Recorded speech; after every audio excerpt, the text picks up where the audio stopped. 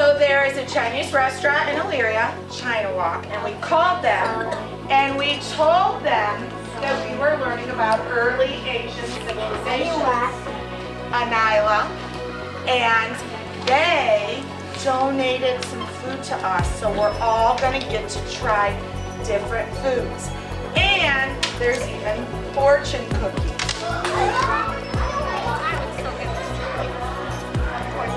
And as long as you don't have any sticky fingers, you can touch it, okay?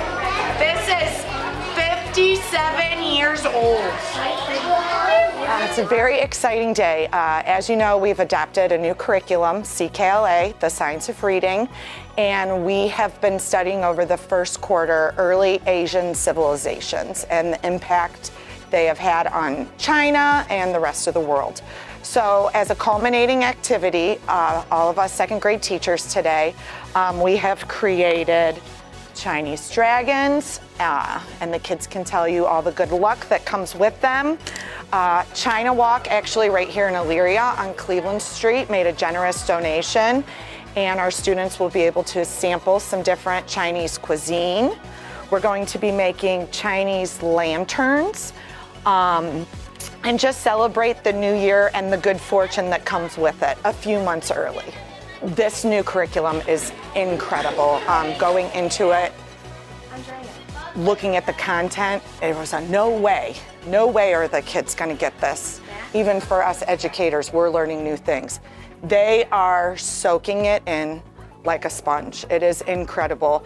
You could talk to most of our second graders. They can tell you how the river valleys contributed to the crops. They can tell you about the Great Wall of China, Hinduism, Buddhism, and the Chinese New Year. It's just incredible what these kids are retaining with this new curriculum. It's very exciting. Some things we're going to be learning in second grade. Next up is we're going to be learning about Greek myths. We're going to be looking at the War of 1812. We're going to go into insects, really just cross-content, the science and the social studies, and the reading and the writing. It just all meshes together, and it's a really awesome thing to see happening. It's really fun. Me and my sister sometimes play China with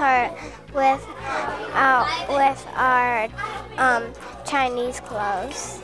It's interesting to learn about everything about it. And how do you like the food? It's yummy.